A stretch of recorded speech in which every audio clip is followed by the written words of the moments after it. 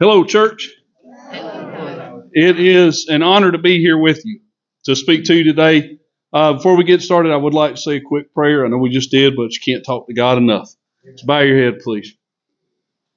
Dear God, thank you so much for the opportunity to come here today, Lord. Thank you for loving us. Thank you for giving us the gift to be able to be together.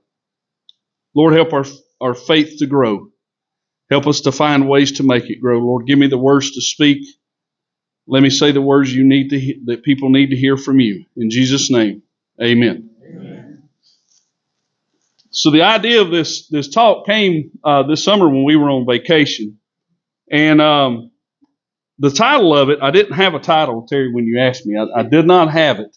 But it's The Shoulders of Giants. And it was a saying by Sir Isaac Newton in a letter he wrote back in 1675.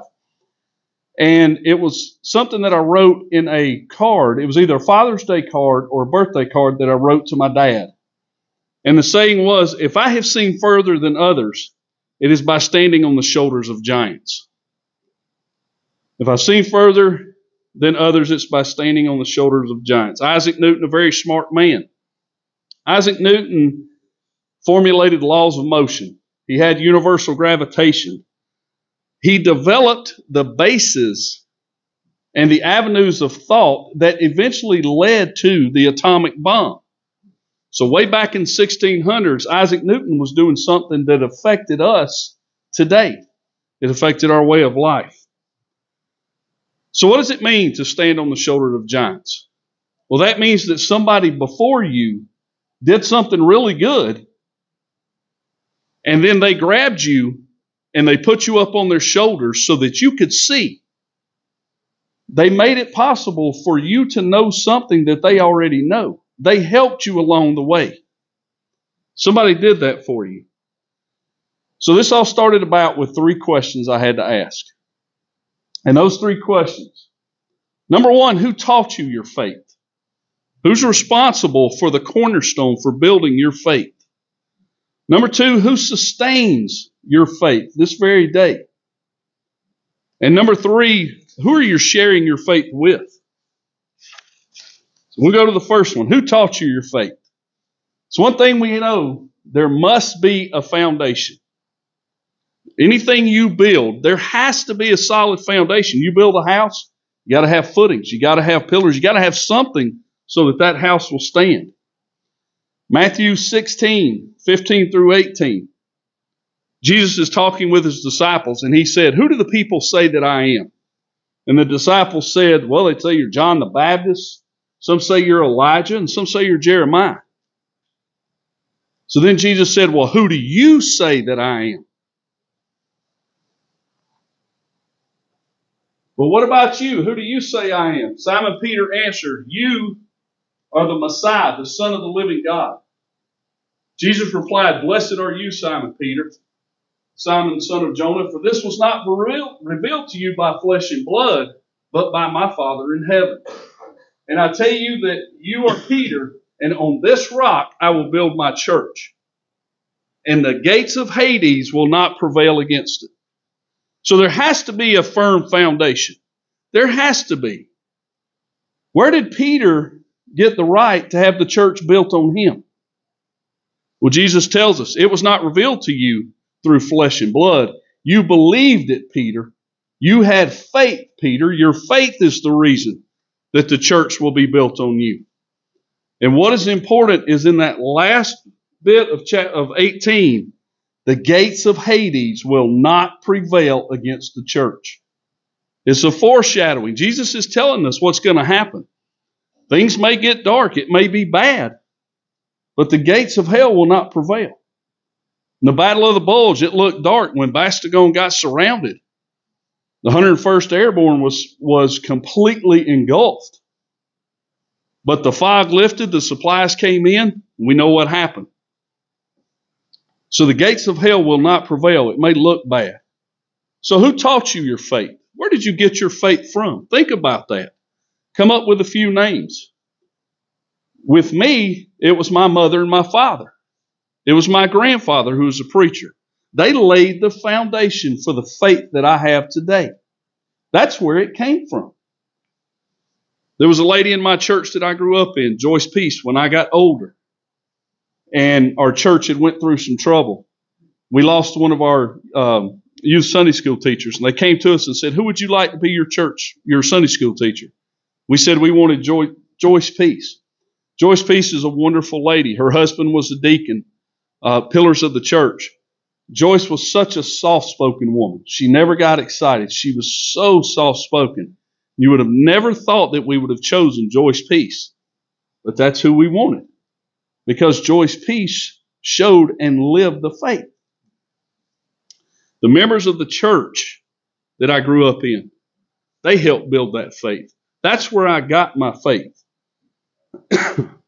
2 Timothy 3:14 through 15. But as for you, continue what you have learned and have become convinced of, because you know those from whom you learned it. Timothy, continue what you've learned, because you know and you trust the people that you learned it from. It's coming from a reliable source. 15, and how from infancy you have known the Holy Scriptures, which are able to make you wise for salvation through Jesus Christ. Continue what you've been taught and trust the people that have taught you, those people that have laid your foundation. They're teaching you right. Continue in it. So why do we have to have a good foundation, that solid rock for our faith? Why do we need that? Why do we need? Well, we find out that somebody's prowling around. Somebody's ready to devour us, right? Somebody's waiting to kill and destroy us. Matthew 7:24 through 25. And this is Jesus talking. Therefore, everyone who hears these words of mine and puts them into practice is like a wise man who built his house on a rock. There's that solid foundation. The rain came, the streams rose, the winds blew, and it beat against the house. Yet it did not fall because it had its foundation on a rock. Now think about it. When you're a kid, when you were a child, when I grew up, I thought everybody in the world was a Christian because that's who my parents surrounded me with. We were in church Sunday morning, Sunday night, Wednesday. The doors were open. We were there. I thought everybody was a Christian. When I went to grammar school or elementary school, we had Christmas parties. We prayed in the morning. We said the Pledge of Allegiance, then we prayed. We had Christmas parties. We had Easter egg hunts. Our teachers taught us and talked about God. So I just thought everybody was a Christian. I didn't realize that it wasn't that way. So what's the significance of that verse? The rain will come down, the streams rise, the winds will blow, and they'll beat against your house. What's that got to do with me? I'm a person. I'm not a house. The Bible says your body is a temple. A temple is a building. It's a building, it's a house for the Holy Spirit. As we grow older, I've got a 9-year-old daughter. Right now, it's kind of easy. It's kind of easy. I know the time's going to come at 15, 16 years old. Hopefully she's as good as Katie is. There's going to be some attitude change. But what is she going to face? There's going to be bad times in store for her, right? There's going to be people wanting her to drink, do drugs. There's going to be some other bad things that come about. She's going to be assaulted. She's going to be assailed by the devil. He's going to be throwing those flaming darts at her. He's going to try to break her house down. So it's our responsibility as parents to give her a solid foundation. We have got to build that solid foundation for our daughter. God tells us, or Jesus is talking to us there and says, the house will not fall if you build it on a firm foundation. If we have a solid rock to stand on, we've got a place to fight from. Let me say that again. If we've got a solid rock to stand on, then we've got something we can fight on, right? On Christ, the solid rock I stand, all other ground is sinking sand. If you stand anywhere else except on this Bible and with faith in God, you're doomed to fail. You are doomed to fail. That's why that foundation is so important. The second question, who sustains your faith? Who keeps your faith going? Who helps build your faith? Because that's what we should look for, right? As a Christian, the number one thing that I look at in anybody that wants to be a friend, are you a Christian? Are you going to help grow my faith? Can I help you grow your faith? One of a saying that came out, I still remember where I was when Columbine happened. I was at Kenworth Park. I had just left school, was going to play softball, and some friends told me about it. I was a teacher, so it was an awful thing. And I can remember something that was said by an unlikely source, Eminem, the rapper. I'm not a big fan of his music. I just remember somebody had asked him something about Columbine, and he said it was a shame that those kids felt that way, they were picked on. And Eminem said, I don't care if you're white, black, if you're from here or not. If you're nice to me, I'll be nice to you. And that kind of forms the basis of it. But as Christians, we want to put a little bit more in there. Who helps you grow your faith? Hopefully it's those Christian people that you surround yourself with. For example, members of New Covenant Methodist Church. My faith has never been stronger than it has been the past 2 years. The past 2 years have been unbelievable growth in my faith and for me because of the members of this church, because of the members of the Bible study group, the men's Bible study. Wednesday night, we got into something deep, and I still don't understand it. I'm trying to. I've been reading, but I asked. I said, "Wait a minute! I don't get this. I don't understand." But we're trying to help each other. We're trying to help each other along to be godly men.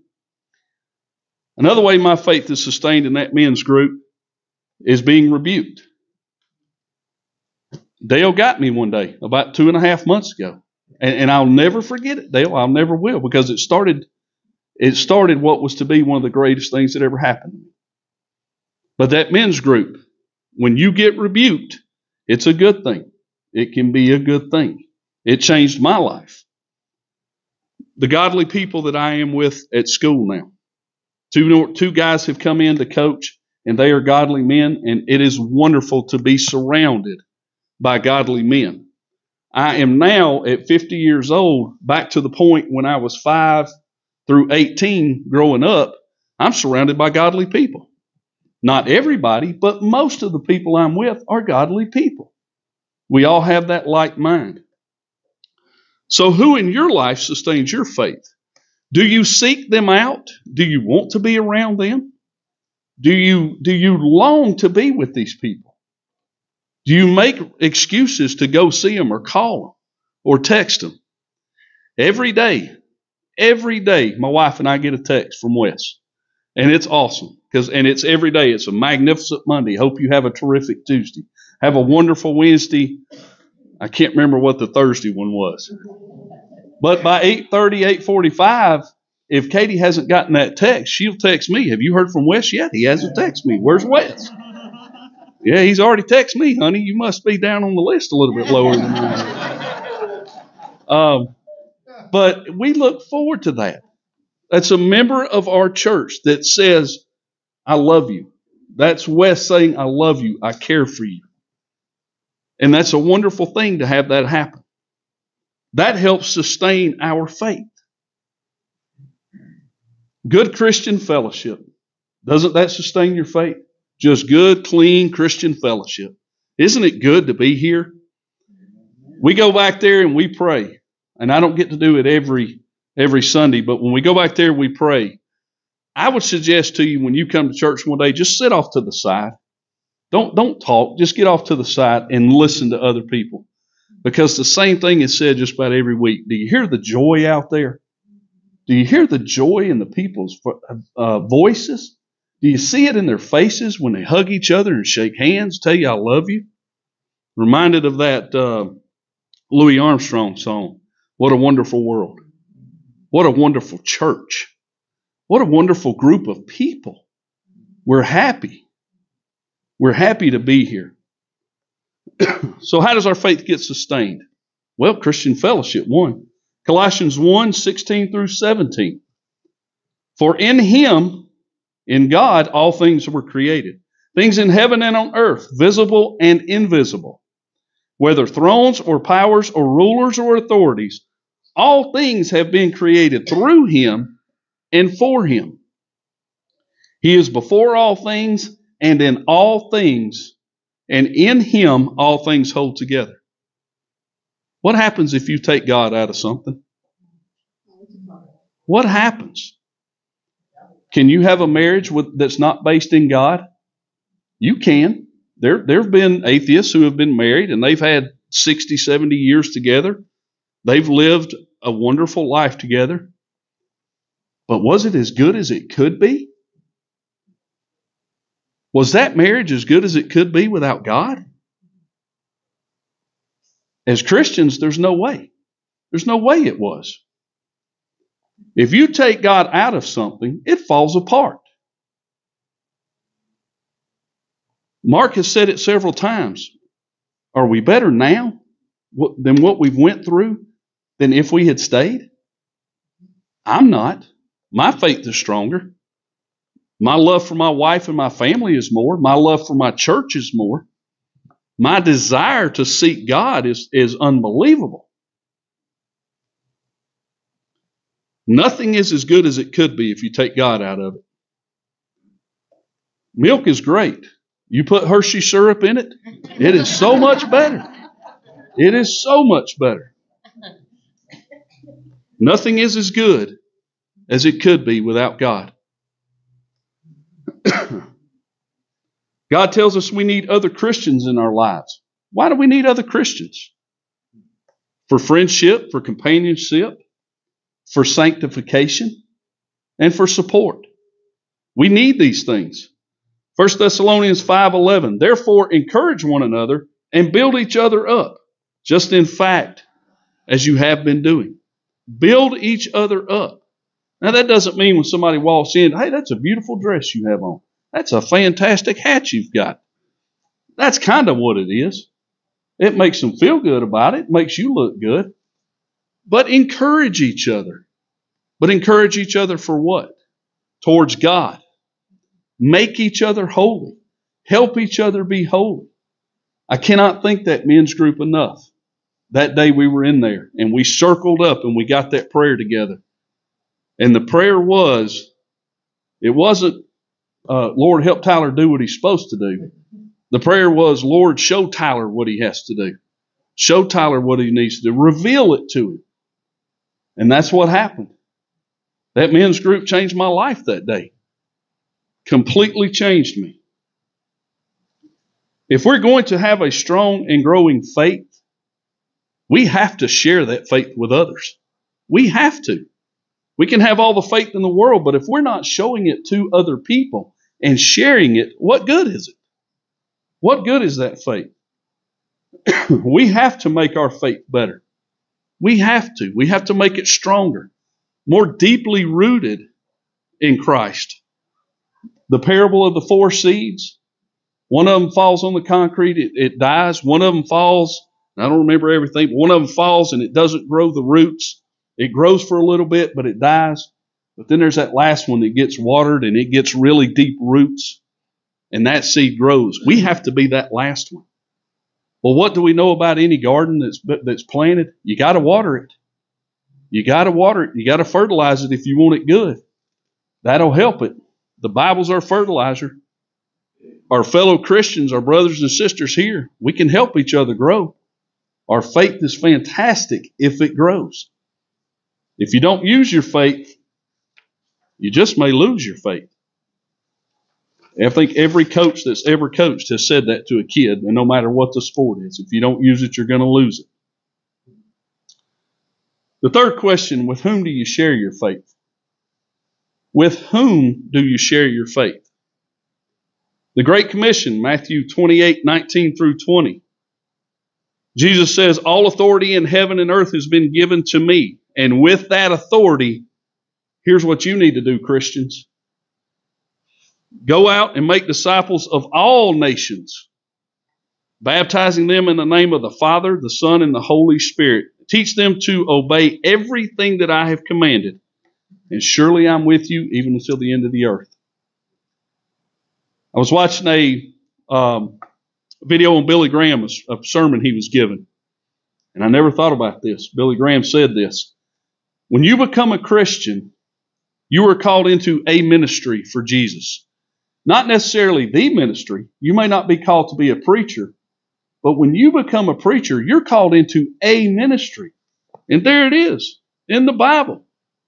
Go into all the nations. Teach them about God. We have a job to do. If we're a Christian, there's something we're supposed to do. We have to tell others. We have to show others. This means that in my workplace, in your workplace, would people know that you're a Christian? Is there enough evidence to convict you of being a Christian? In the grocery store, what about that angry driver that cuts you off and then flips you off? We're supposed to share our religion with them in some way. Sometimes it just means we don't, give them the one finger salute, or we don't yell back at them. Maybe that's the way it is. But we're supposed to share that faith with that person. Now, I'm the world's worst to talk about driving and being patient. Of course, my dad's here. He may be worse than I am. But we have to be Christ-like. Deuteronomy 6:6-7. Remember, who do we share our faith with? These commandments that I give you today are to be on your heart. Impress them on your children. Don't show it to them. Don't talk to them. Don't allude to it. Impress it upon your children. Talk about these commandments when you sit at home and when you walk along the road, when you lie down and when you get up. Teach your kids. Parents, we have a duty and a responsibility. We have to teach our kids about God. We have to teach the gospel to them. Why do we teach it to them? Because they have to have that strong foundation. The devil's going to be throwing those arrows at them. They've got to have that shield of faith. I just made that connection that today they're going to learn about the armor of God. Wow. That's what we're learning about in men's Bible study. Impress it upon your kid. Why do we teach these things to our children? They have to know it. They have to know it to protect themselves, but also to make sure that they get to heaven. Because two things are going to happen when we die. Two things. You're going to heaven or you're going to hell. That's it. There's no other choice. No matter what the world says, that's it. Matthew 7:24-25. Therefore, everyone who hears these words of mine, this is Jesus, and puts them into practice, it is like a wise man who built his house on the rock. The rain came down, the streams rose, and the winds blew and beat against the house, yet it did not fall, because it was built on a solid foundation. That's why we've got to teach our kids these things. That's why we have to teach other people. That's why we have to show other people. That solid foundation of faith is so important. It cannot be shooken. I hope that's right. I hope I said that one right. It cannot be shaken. Thank you. I'm PE. So we're talking about who we share our faith with. There's another very, very important scripture, and I'm getting to it. I'm going to read two versions of it. Proverbs 22:6. The King James Version says, train up a child in the way he should go, and when he is old, he will not depart from it. The New International Version, which is the version I have, says, start children off on the way they should go. Children are beginning their journey of life, right? So they're starting off. We've got to give them the education. We've got to give them what they need to start off on that life. Teach them about God. If you've ever been in the service, or you've been a police officer, or you've been a firefighter, you go through a lot of training. Just like it says there in King James, train up a child in the way that they should go. You go through a lot of training. Why do you go through a lot of training? Because when the bad times come, what do they tell you to fall back on? Fall back on your training. Don't fall back on a guess. Don't fall back on a hypothesis. Fall back on your training. So teach our kids now. Teach our kids young. Impress upon our kids to have faith, to trust in God. That way, when that devil starts tempting them, they fall back on it. They don't look at that beer. They don't look at that drug and say, well, maybe just a little bit. No, I'm not supposed to do this. I'm going to go on. I'm going to take off. Give them the basis, that solid rock they need. Train them so that they know. We not only share our faith with just our families, not just our church families, but with everybody. With everybody. 1 Thessalonians 5:12 through 13. Now I ask you, brothers and sisters, to acknowledge those who work hard among you, who care for you in the Lord, and who admonish you. Hold them in the highest regard and love because of their work. Live in peace with each other. Verse 12, that's our giants. Those are our giants. Those are the people that have set us up on their shoulders. We ask you, brothers and sisters, to acknowledge those who work hard among you, who care for you in the Lord. There's your giants. Those are the people that work hard. That doesn't necessarily mean the people that organize the church, the ones that get up here and speak. That means the people that come and sit, you that sit and worship with us, those that make the snacks back there, those who make the coffee. That's an act of service to each and every one of us. Yes, it does include the ones who are in the forefront, but it's also those that come every Wednesday and sit and chime in and talk to us. Those are the giants. Those are the giants, the shoulders that we stand on. What does verse 13 tell us to do? Hold them in highest regard because of their work. What kind of work are they doing? They're doing the Lord's work. If they're sharing their faith with you and they're sharing the gospel in Christ, you're doing the Lord's work. You're a giant and you're sharing your work. We're to tell other people about Christ. Everybody we see.